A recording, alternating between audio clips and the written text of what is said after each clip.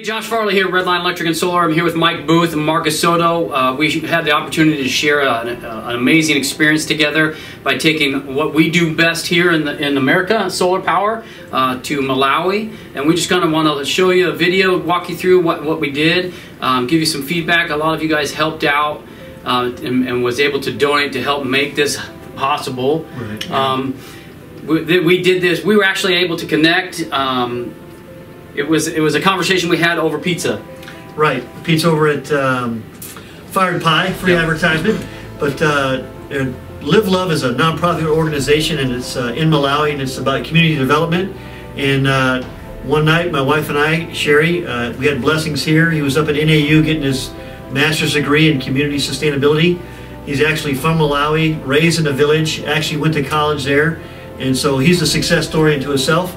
And now he runs Live Love Malawi there, and we had a chance to have dinner with Josh there, and they got to talking about solar, and Josh just so happened to have some solar panels. Yeah, I asked him for a picture of the solar that he had in his village, and he pulled up a picture of the smallest solar panel I'd ever seen, and I'm like, that's all you have? Like, my whole house is covered in solar, which it was mind-boggling to see what little power they use. Right. And we had just taken a system off of a home where the homeowner didn't want the system anymore, so we had the panels available and we were able to help out. So, which is crazy. So when you think about things that line up kind of as fate would have it, you know, we had a customer call us, said they didn't want solar, they need their roof replaced, and they wanted their solar removed. And we're like, well, why wouldn't you want to keep it? And they're like, well, it doesn't work. And you know, Marcus is the first one to say, no, we can fix it, no matter. Like, but they still refused. They wanted it off. I think we found the problem when we were taking it off. Yep, we did. And we asked the customer at that point, are you sure? We found the problem, we know what's wrong, we can put it back and you're going to produce energy. And they just said no. So it's at my warehouse, probably a good four to 6 months before we had dinner. And you know, one thing led to another. Here we go. I got panels as big as you are. Right. Blessings, he's a small guy, you know. I'm excited, yeah. And you know, just the conversation snowballed from there. The next step was just kind of logistics. Okay, we got solar panels. Josh says you can have them if you can get them over there. Right. And so, as fate would have it, Children of the Nation had a space in a container in California. We were able to procure that space, and Redline stepped up and got them over to California, and from there it took a several-week journey to get to Malawi. Yep. Everything was safe, and next thing you know, they're at the college just waiting for somebody to install it at that point. We borrowed a forklift from our neighbor to get them on the truck, you know, and then once we had word that they were there, we knew the pressure was on. Like, then it was like, okay, now this is real, when are we going? Yeah.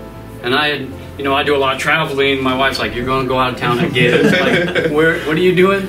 No, she supports me. She supports us. She supports the cause. You know, I thought it was really important to get over there and see for myself what kind of impact we can make.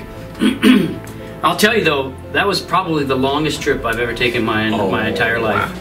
Yeah. So I call it the longest Wednesday, just because we left Wednesday morning. Wednesday night by 11 o'clock. Okay, yeah, Wednesday night. We flew through JFK into South Africa. Oh yeah, 5 to 6 hours into JFK. Right. And then South Africa. Yep. Yeah, South Africa. That was like 16 hours. Right. And then from there we flew into Malawi, which is to give you some reference, it's one airstrip. And we're the one plane that was in that airport at that time. Right. And I think the next trip was us leaving the week after. Like I didn't think there's anything going in and out of there very often. But you know, words can't describe. Like, so we went from the airport. Where'd we go? We went to the African Bible College where we were staying. Yep. Right. We kind of found our lodging. We kind of put our stuff down, and then they whisked us right out to the village. Chimpampa village. So for those of you that never been there, I mean, everything is a village. There's people everywhere. We're talking about a community a third of the size of Arizona, but with 3 times as many people. Right. So it's hard to see where one village stops and the other begins, because it's just continuous. Right. They kind of blend in. Living. It's like just continuous living space. Right, and it's a communal culture, so they're all kind of together. It's where we're at was kind of more of a rural area, so it's about 20 kilometers outside of ABC, and the last 2 or 3 or so are just dirt road. I mean, there's no stoplights, traffic signs, or anything. It's just dirt roads in the middle of nowhere. No landmarks, no nothing. All of a sudden, you crest this hill, and there's a village. And people are there. They're carrying water on their heads. They're herding a few little oxen and some chickens and stuff, and they've got some ground nuts that they're growing and different things like that. So it's almost like stepping back in time 150 years easy. For sure. As they cook with corn husk and things like that. Yeah, no, and I mean, I saw some people carrying things on their head that I couldn't imagine even having a tool to carry with, like, or putting it on a truck or a wheelbarrow. We went right into the village, and they knew we were coming. They were ready for us. These people were just filled with joy, singing songs. I've never been in a room so loud with smiles. Right. I don't know. Tell me your thoughts on it, Marcus. So it was just amazing that they were so happy and so joyous about what was going on, and that we were there, and they really just wanted to invite us into their culture and allow us to see how they lived and what they did. And it was just amazing the things that they can get done with how little, or how complicated it would be to get certain things done, and they can just overcome it and do what they need to survive or eat or anything like that. So it was just amazing. Yeah, they're it's called the warm heart of Africa for a reason, because the people there make the difference. And so it's amazing they had never met these two gentlemen before. I had been there before, and all they knew is that they were going to come out and do something in the village. Baba Booth. They don't even, that's a nickname they gave me, but anyway, that's just, they don't even know exactly how everything is going to work. But they're so glad, just because of the history and what's taken place over the village in the last probably 8 to 10 years. You know, they do have a medical clinic now, and they have a sewing clinic, and so some things are being established. But it took a long time to gain their trust in regards to relationship, and now they just know I'm showing up with 2 strangers, and it's like they're my brothers, which in a way they are, because we're friends, but they have no idea about that. And with open arms and no reservations and with a big heart, they just welcomed us in with the greatest kind of greeting you can imagine. It was probably one of the most heartwarming experiences of my life.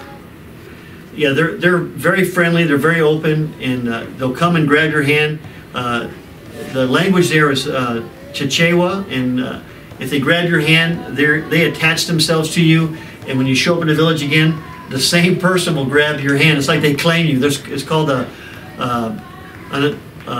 pungo, which means friend, but it really means more than friend, because they've found an attachment to you, and that's something that they don't ever forget. And literally, when I go back every year, if I'm fortunate, they remember you. You may not always remember them, but they'll pick you out of a crowd like that. And they come running toward the van or toward the car, whatever you're driving, and they're yelling and they're singing even before you get into the village. Yep. And the singing is, they're thanking God above for the people who have come, and they're thanking them for this moment. The people that greeted us were not just the residents of the village, but the villages around, and they have chiefs that run those villages, and they all had a say in how grateful they were that we were at this one particular village. And so they all affirmed us and gave us great thanks and told us how grateful they were for us coming. And so to have the people of the village have the people who are kind of the hierarchy greeting us like that is really quite an honor. Yeah, it was amazing. And then so I think that all wrapped up the welcome ceremony, the language barrier, the translating, the stories. We heard a really good story about an alligator. Ask us offline for that one. That all wrapped up. I want to say Friday night. Right. Yeah. So, but so we started Wednesday night. Right. By Friday night, we were taken back to our host house and fed dinner, right, which was amazing. And you know, here we've got a bunch of pictures of what we ate. It was breakfast and dinner every day. You know, we were taken good care of. So I like to say that was the longest Wednesday we ever had. But the next morning, you know, right to work, they'd pick us up, we'd go in, we had to go into town. We had to source some materials before we could start. There were some things we couldn't ship, batteries, inverters, that sort of thing. So we went into town and sourced the batteries and inverters at a shop that they had locally. And, you know, once we determined what system that they had that would work, that's when they realized, hey, we have to sit around, you know, pretty much all day waiting for them to go round up parts. Yeah, that was a day process right there. I mean, what happens in Home Depot, yeah. you know, what happens in 5 minutes at Home Depot is a half a day excursion through the market. So we ordered them, you know, they didn't keep all the parts in house, so we had to send a guy to go get it. So the guy would go on his bike, you know, because he had a bike, that put him ahead of people. So it's either that or walk. So he'd take his bike out and he'd get a couple inverters strapped to the back and bring them back. Right. And then they would take them out of the box and test them in the store in front of you, so you could see that they were working. Because once you took them out of the store, there's no return policy. You have to confirm that you bought something that was working. There's no return policy. So we needed seven inverters. Yep. And so it just took a long time getting those to and from the shop, along with the batteries. Testing so it was an all-day ordeal. Yeah, because they test each one. Correct. So we had to make sure that everything was working before we would take possession of it. You know, we were walking around with a bag full of money, like literally a backpack full of wads of kwacha. Because it's like 100,000 kwacha to 750 kwacha to $1. Right. So I mean, we just had a bag full of money, and it was you know, it didn't seem right. Walking around the market I'm with like, a backpack. You know, I don't want to walk anymore. Let's just sit here and spend some money. So we acquired all the material that we needed, the big parts of it there at the shop in town. We went to the market for bulbs, wire. Right. We had to change from DC bulbs to AC bulbs because they had some inverter problems, so we had to switch our inverters. We had to do some engineering on site. Yep. The modules we sent, we had were 250 watt modules, and they're like 30 something volts, so it's a 24 volt system. But over there, everything is a 12 volt system. So that was something that we didn't know ahead of time. You know, here we were excited to ship these panels. We're going to use them. Everything's great. But when we got there, we realized we had a problem with the voltage. So we had to find different inverters that would take a 24 volt panel, which caused us to do some different things. And as far as we changed some DC lighting. Yep. We were going to do some DC loads, but we changed those to AC loads because we had the inverter that could handle that. So there's some engineering that we did in town, on site, that we were lucky enough that they had the equipment to do so. Right. From there, we went to the market. We purchased our lamps, our wire, some straps, some bus bars. I mean, we were literally creating our own electrical panels on site out of copper and tin. You don't go to the supply house to buy a panel there. You make it. Right. And really, we went kind of with what the local guy. He had a little bit of knowledge as far as what they do locally. Some of it was a little sketchy, you know, but we wanted to make sure we left it as safe as what we could, given the resources we had. You know, some of the conditions I saw there, it really, you know, for me, I came back with a whole new appreciation for the luxuries I have in my life. Yeah. And it's as little as turning on a light switch or flushing a toilet. Things that we take for granted every day, multiple times a day, they didn't have. You know, when we were working in the village, to go to the bathroom, you had to find this little hole in the ground. Yep. And they had one for guests and one that they used. And to tell you the truth, I didn't get close enough to the ones that they used to even see. But I mean, I could tell from where I was. But the ones that we were using, it's just a different experience. You know, no running water. You know. Everything was well pumped, so you see everybody carrying and that's all done through aid too. The wells, you know, they have aid out there putting those wells in, right? Yep. Yeah. Simply, like Josh was saying, simple things that you take for granted: shoes on your feet, a shirt on your back. A lot of these kids, when we go out as a bigger group, maybe in June, we and bring out some other shirts and stuff. And so they come run down the hill. They look like a rainbow, and literally, not even a week later, it's dirty. It's got holes in it. And they literally wear those for the next year. That's all they have, and so the conditions are just very primitive, and so the hygiene is not always very good. But they're getting better at that. We had to teach them simple things like putting a Coke bottle or a 2-liter bottle outside the bathroom, and they learned how to pull the string so it tips so they can wash their hands, because before we had gotten there, not us, but this is years before, they had not understood the importance of that. Simple things like even like malaria nets, they would use them to patch a roof or to catch fish, and just the education that they needed to say, no, if you put this over your family, they'll stay healthier and they'll be able to work in the farms a lot longer. I mean, we saw them making bricks out of mud, heating them up and stuff like that. So a lot of things, as Josh likes to say, is on fire, and but that's just kind of what they use to kind of get the job done. So it is amazing when you travel back in there and you're sitting from your perspective how much that changes you a little bit, because it's just things that are very impacting that here locally you'll never be impacted that way here in your own home. Right. We started working in ABC at the Live Love office on campus. We split up all the product that we had and figured out what exactly we could put and what exactly each install needed. The ABC college ended up getting 1 solar panel, 2 batteries, and an inverter. It actually had power to that specific building. So it was strictly for when the grid goes out. It was grid tied, and the grid goes out over there once a day for about 10 hours. If not more. Yeah, it goes out for about 10 hours a day, and they were having hard times continuing working when that happened in their offices. Hey, Josh Farley here, Redline Electric Solar. We just finished the Live Love office solar panels with our friend Alfred. Alfred, he's our local electrician. Really great help for us.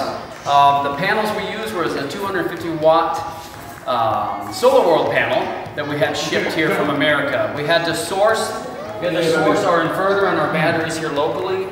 What we've got here is what they call a home sine wave UPS system. It's acting as our inverter. So we've got a 250 watt panel we're running a 24 volt system here. We've got our charge controller in the ceiling. Charge controller feeds our isolating breaker that'll kill the battery load, and then we've got that coming down to the batteries. From the UPS or from the inverter, it comes back to our critical loads. So our critical loads in this building are lighting and a few outlets that they need to run their computers. And then what happens is this particular building has grid, so there is grid tie, but if the grid goes out, you have a small delay before the UPS picks back on. Now we're running on battery power. It's amazing what these guys are doing with 1 solar panel. So they really wanted that backup system so that they could continue working and doing what they needed to do to make a difference over there, even when the grid was out, which was pretty often. And they knew when it was going to be out. Yeah, because they were sharing these. I mean, we saw their plant. It literally was a field of Agreco generators pumping diesel fuel. Yeah. They're creating their own. They're burning diesel fuel to create electricity. And they're pretty much sharing it between cities out there. So they just decide that one city has had it all day and they shut it down, and then they give it to another city. Else. Yeah. It's little stuff like that. It's really humbling, and you really feel thankful of what we have here, because like you said, just a light switch, being able to turn a light on and knowing that it's going to come on, and it's something that we take for granted, but they don't have it all the time. Right. I mean, and being able to see somebody's face when the light turns on for the first time, it's just one of those things you can't explain. What else? So we did the medical clinic. It was the same. So we pretty much, the office pretty much was the platform to, hey, we're going to build these systems. It's going to be 1 panel. Yep. 1 panel, 2 batteries, and an inverter, and an AC system. The medical clinic we did the next day. It also got 1 panel, 2 batteries, the medical clinic was not grid tied. Everything we did other than the office was all off grid. So it was just to power, so that they had power. It was at all the villages, and then the girls' shine, school, just so that they had power. And there was people there that had never seen lights. Kids never seen, you know, lights turn on, or even white people. Right. Which is Zungu. crazy. Yeah, Zungu. Yeah. Yeah, it definitely was crazy. Well, I think there's a lot of things that they can learn from us as a community, as a society. But I want to say there's probably more that we could learn from them. Sure. Just as a community base, with the way that they treated us, and you know, the way that they acted amongst others. You know, I was never, you know, being in the third poorest country in the world, I was never in fear of my life. I never got into a position where I thought, oh crap, I don't want to be here. Was the air pollution horrible because they burn everything? Yes. I mean, was it hard for me to breathe over there? I mean, yes.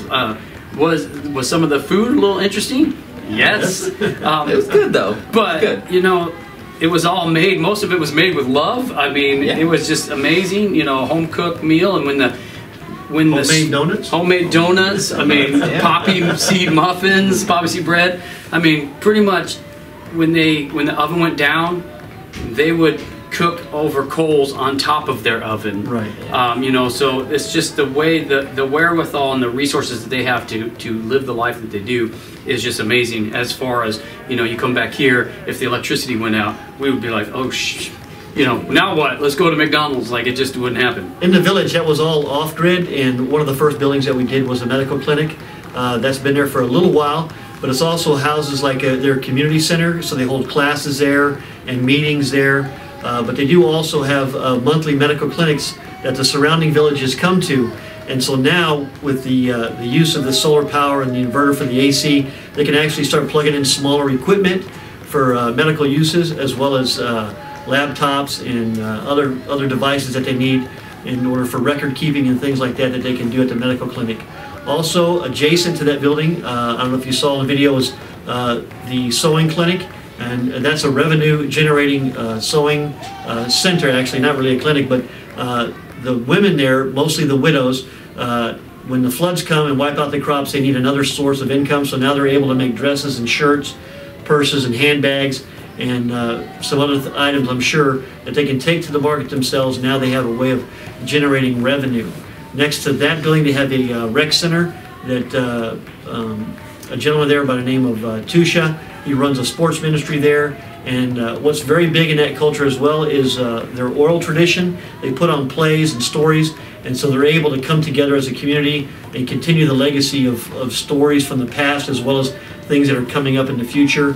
Also on that property is a hut that houses some of the students. So when they go out there, they have to travel either by foot or by bike or by bus. And so when it gets late at night, it's not really safe to be traveling back into the long way or the ABC College. So now they're able to stay out there. The hut's pretty big. It houses probably at least a dozen people in there. They've got facilities and everything. And so now that's another tool that they can use in the village to continue the work that's hopefully developing the community in a way that they have a vision for. Last system that we installed was at Girl Shine Academy. It's pretty much a school for girls to go to. It's a secondary school for girl empowerment through the country. We installed a new system. There's 2 buildings over there. We installed a new system off-grid, 1 panel, 2 batteries, an inverter to power all the lights around that system. We had to change some engineering. We had to change the light bulbs from DC to AC. We had to do that for that building. There was also a building there that already had a solar array, but when it was installed, it was faced south, which in the southern hemisphere isn't optimal for production. And they saw that they weren't able to use it in certain times of the day.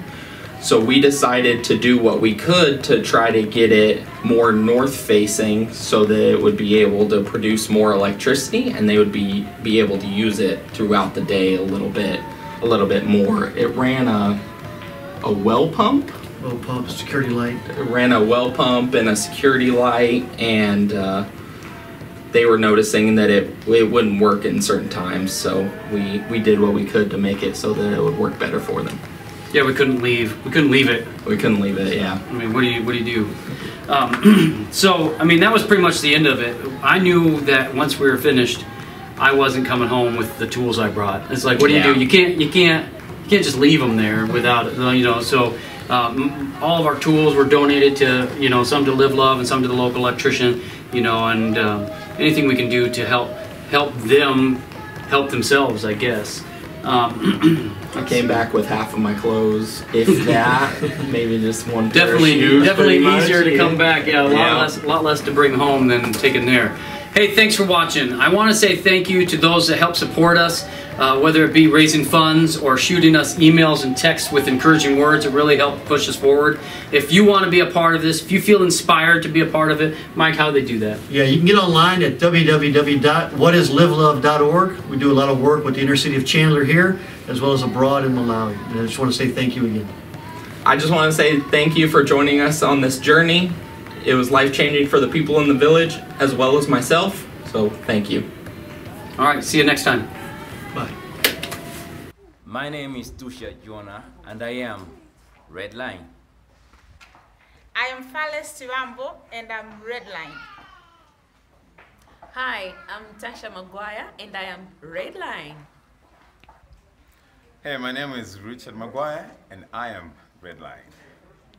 My name is Blessings Chiwambo, and I am Redline.